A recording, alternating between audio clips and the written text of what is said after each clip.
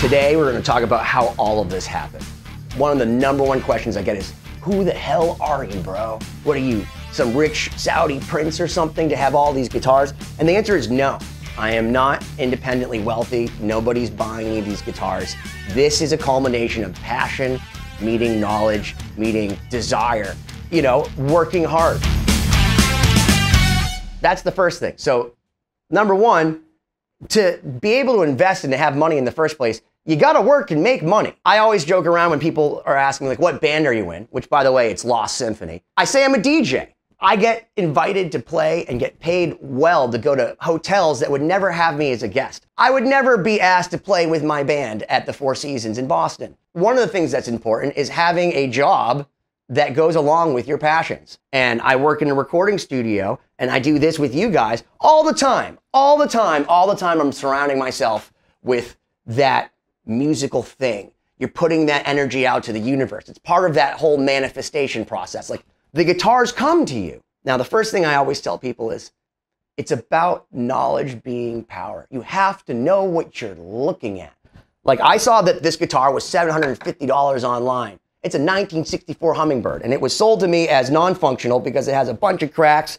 You know, it needed a little bit of love, but I knew researching it, like, oh, there's another one that's $5,000. There's another one that's $6,000. Like, there's no way, unless this guitar is a total lie and it's completely unusable, is it not worth $750? So I put up the money. I took it to my luthier. Took a long time, and then now I have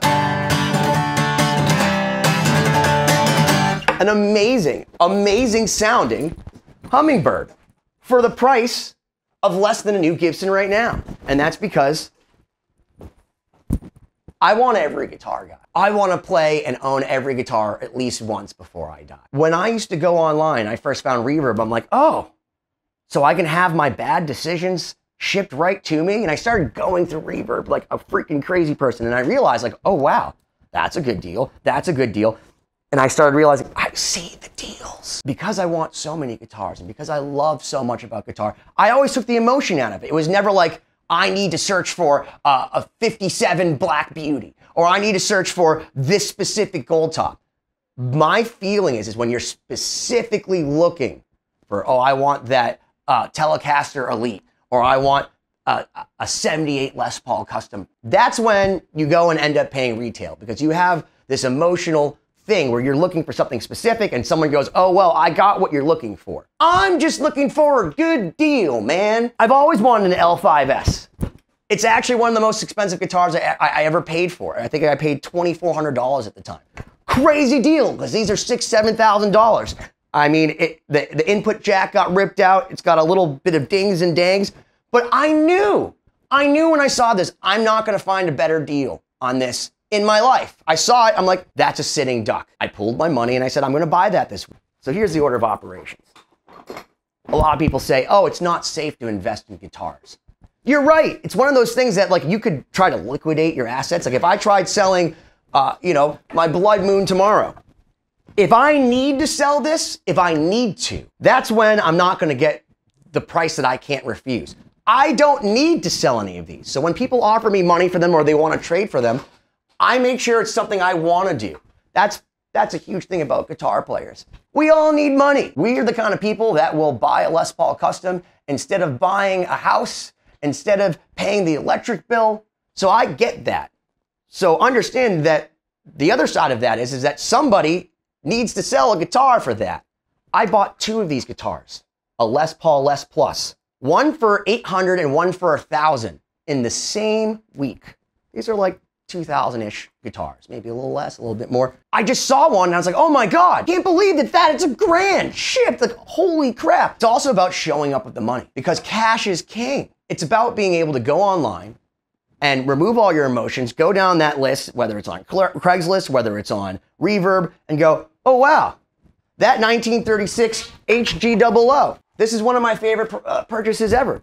This guitar sat online for a long time. It's probably a $4,000 to $6,000 guitar. I bought it for $1,500 shipped, and it's because it sat for a while. I sent the guy an offer. He was like, dude, do you know what this is? I said, yeah, I don't really have the money, but I just bought her sister. I had an L00. We went back and forth. He was super nice. He's like, here you go, and sent me an offer of like $1,550 for this guitar. Sometimes being a little nice or just communicating with people, like they'll end up doing nice things for you. Hey man, they sat around the shop for a while, have this incredible guitar for an amazing deal. I'm the kind of guy that'll take $1,550. Now I have a $5,000 guitar, and then I'll take 2 guitars and trade for a $10,000 guitar. I traded a PRS, I want to say it was $1,500 in for this 1930 Epiphone Seville. This is like a $10,000 guitar. I didn't know. Guys, like, this is a really cool guitar. I play it.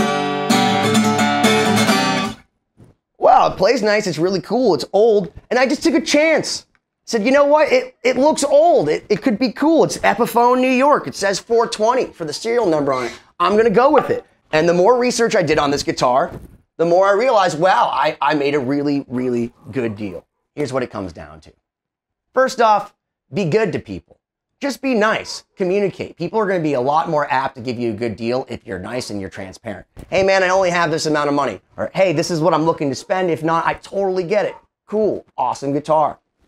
It's also about knowing what you're looking at. Not having to sell or buy at any specific time. Like if I had to sell specific guitars right now, again, the right now price is not the same as someone coming down and over time saying, hey, oh, I want this 1969 ES 150. I'm only into this for $1,400. This is probably a $4,000 to $5,000 guitar. So if I was to trade for this, I would trade for something that way, and you can continue to trade up.